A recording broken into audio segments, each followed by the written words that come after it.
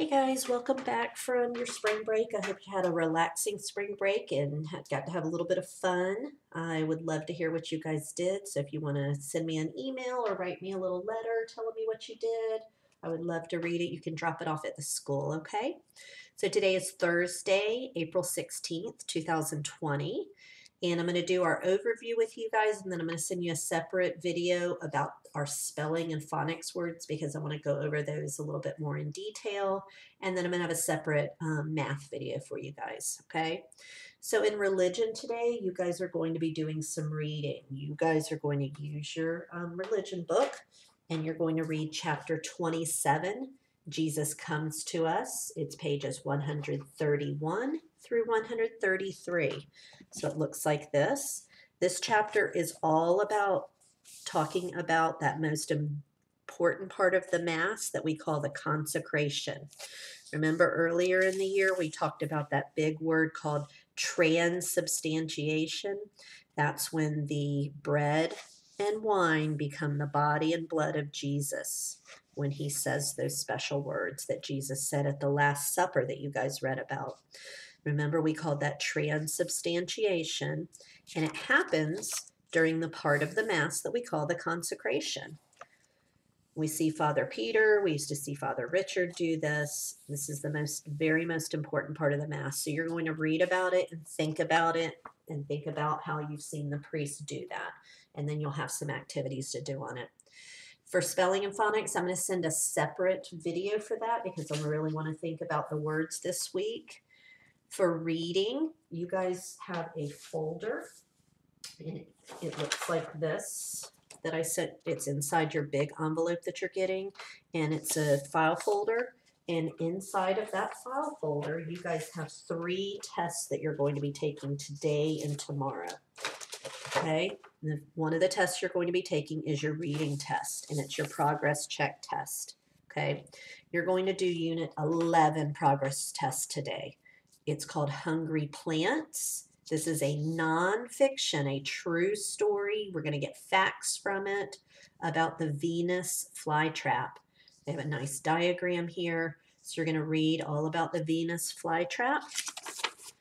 And then on the back, and if you want to take these apart, you can, guys, as long as you make sure you put your name on everything. And then you're going to answer these 5 questions. Make sure it's on Unit 11. Make sure you're going back and looking in the text for your answers. If you pick something, you need to be able to find it in the text, okay?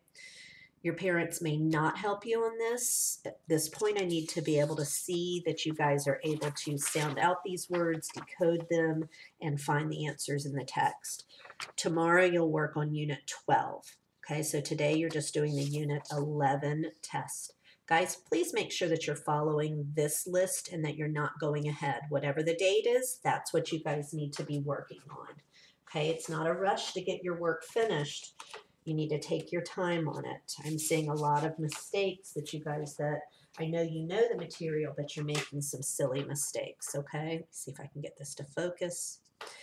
Okay, for handwriting, I want you to do the next 2 pages in your handwriting book. Okay, work on your cursive, tracing those letters, practice connecting those letters, okay?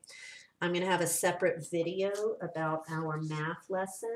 You're going to be doing what's called the concept check. It's not in your math book, it's a worksheet. It's a review of our 2-digit subtraction with and without regrouping. Okay, so I'm going to go over that in a separate video. I'm going to do some practice problems with you guys. The most important thing with that is you're going to be sending me a picture each day of your math once it's finished so that I can check it right then and there and catch any problems that you guys might be having and either call you up or send an email for you guys to fix them, okay? Remember that you need to be working on reflex math. And oh, I forgot this up here. Guys, after you finish your progress check test in reading, sorry about it's not focusing today. After you finish that, you are going to take an AR test on any book that you've finished reading. If you've finished reading 2 books, I want you to take 2 AR tests, okay? For those of you that have not taken your AR test yet on your book study book from the last 2 weeks, you need to do that. Okay, you should be reading silently too each day. All right, just take a little break, give your mom and dad a break, go to your room and just read, or even go outside. That's even better. Just go sit outside someplace quietly and read for 20 to 30 minutes. Okay. Um, Reflex math, remember you should be going on that every day. It should be about 20 to 30 minutes on that if you, or until you get a green light. Okay. For science, I'm going to send some links for you guys to go on and go on Quizlet.com and play around on that a little bit with our animal unit, because tomorrow you're going to have an open book test on that. That test is in your folder, and I'll go over that tomorrow, but that's in your folder as well. It's your Unit 3 test, all about animals. So I've got some Quizlet things that I found for you guys to work on. And then in social studies, if you have not finished writing your landform paper, remember it should be front and back. Each one of these is a different fact about your landform. Name places you can find this landform. I want places in the world where you would locate it. If you're thinking about a glacier you would definitely find up north near Alaska.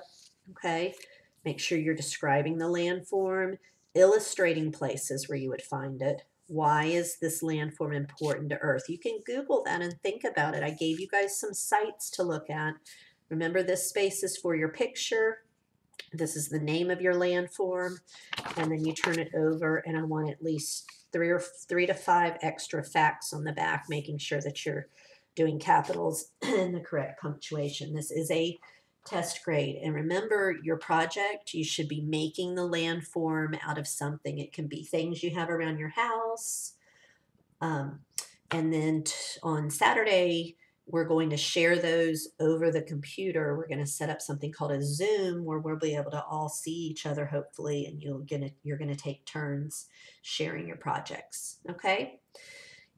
You do need to get this turned in by Friday afternoon, and you need to have your parents send me a picture of your project, and I'll send an email out to them reminding you guys of that. Okay? All right, guys.